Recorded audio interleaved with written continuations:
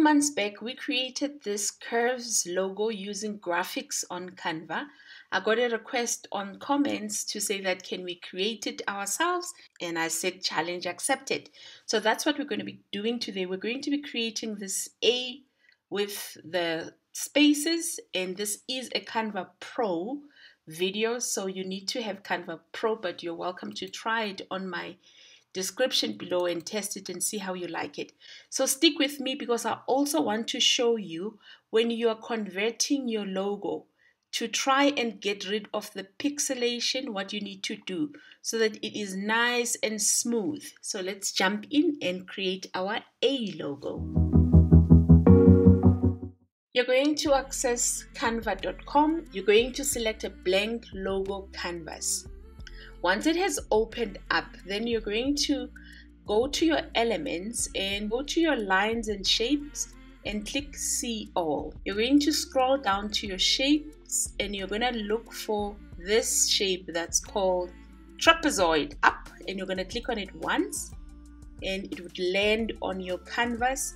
We're going to change the color of this one and make it a nice bright blue. And once you've changed color, you're going to drag your trapezoid and you're going to squeeze it and align it to the size that you want. Awesome. Once you've aligned it and sized it the way that you want, you're going to duplicate your shape. So you click on it once and you click on duplicate, because Canva has added the duplicate when you have selected your elements. And then you're going to make the size of the second trapezoid smaller and add it on the bigger trapezoid, change color and make it white.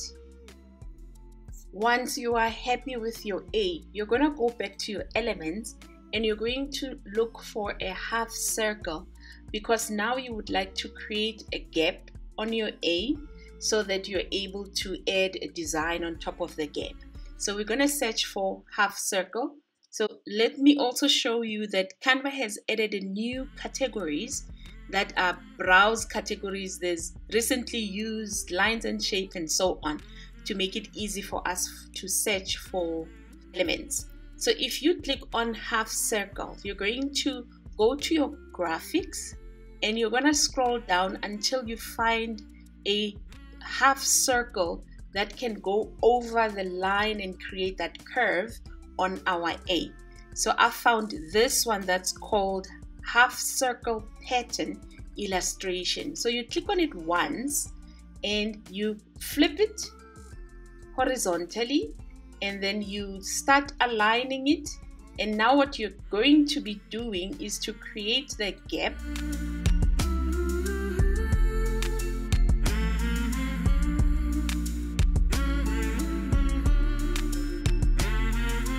So I'm happy with this.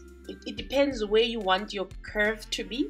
So you're going to move it until you're happy with your curve, and then you're going to change it to a white color so that you start creating that gap.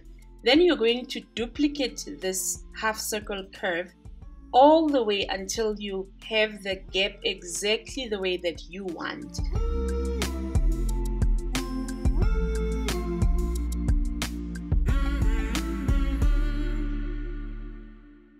Then I'm happy with my A. And that part one is done. What I'm going to do now is I'm going to go to share and I'm going to download my design with a transparent background, and I'm going to download it not as a PNG, but I'm going to download it as an SVG. And the reason why you download it as an SVG is that when you want to upload it back again and you start squeezing and stretching, it starts pixelating. Whereas if you download it as an SVG, this is the design for web designs and animations and logos. And it looks like this. Let me show you. You saw earlier on, it looks, when I uploaded it as a PNG, it pixelates like that and it looks horrible. Whereas if you download it as an SVG, it's crisp and it's on point. It looks professional and it makes your work look absolutely gorgeous. Which is why when you're downloading it, you're going to download it as an SVG. I'm going to download it as a transparent background, and then I'm going to add an extra page and upload my SVG file to my design. So I'm going to add an extra page, and I'm just going to drag my SVG file to the design, and then it's going to upload on my uploads. And there's our design. And once you are happy and it has uploaded, I'm going to make this a little bit bigger, and I'm going to start stretching it to the size that I want. As you see, when I stretch an SVG file, it doesn't pixelate like PNG does. So, and when you are designing using Canva, you can only download SVG if you have a Premiere Pro account, which is why go test it out using the description below to see if it does help your business along when you are creating logos. And it has helped my videos on YouTube, so I'm going to stretch it and it looks absolutely crisp.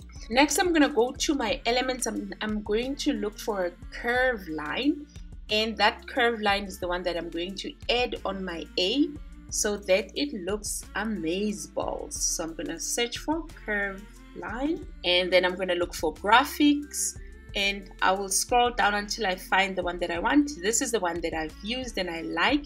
You can use any one that works for you and your design. You click on it once and it adds to your design, and then you start tweaking and adding and squeezing to exactly the design that you want to see.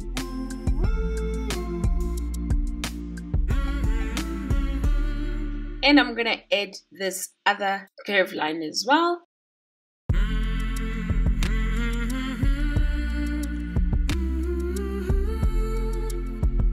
Okay, you decide how you eventually want your design to look like. Then the last thing that you would do is to add the name of the company that you're designing for. So you're gonna press your T for text and add the name of the company at the bottom of the page.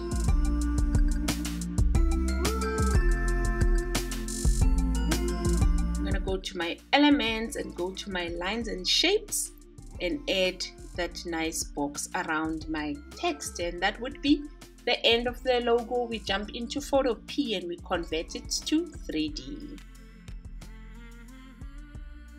Cool. Then we're going to go to our share and we're going to download number 2 as a transparent background. I always jump to remove.bg just to check and make sure that all of my whites have been removed. You can always also do this on Canva and remove your background. In what I mean by that, upload it again on Canva and then go to your edit and remove the background there. So I'm going to download it.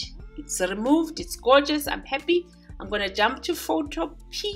When I've accessed Photopea.com, I click on PSD Templates, and then I'm going to go to mockups and I'm going to look for a mockup that I want to use for our example.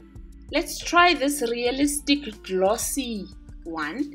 We click on it once and we click where it says Photopea.com and we wait, and then we double click where it says your logo here and we hide the text. Then we drag our PNG logo that we've downloaded, we size it, we align it, we go file, save as smart object, and we wait, and we click where it says gloss wall logo and we wait, and your logo is converted. So if you don't like some of the background effects that are on your 3D, there are layers that would give you a leeway to hide them. Like this one, when you switch the first background, it gives you this nice wall with a flower kind of a background. So if this is the one that you want to go with, then you're going to go file, export as, and you choose the format that you want to export it as, and you reduce the size if you don't like pixelation, and you click on save. And when you open that up, your logo looks absolutely nice with a flower and it's gorgeous. Then you can download it and use it for yourself or share it with your customer depending on who you're designing for. You could watch the next video that we created that helps you create a slashed text logo. Thank you for joining me today. I will see you on the next video.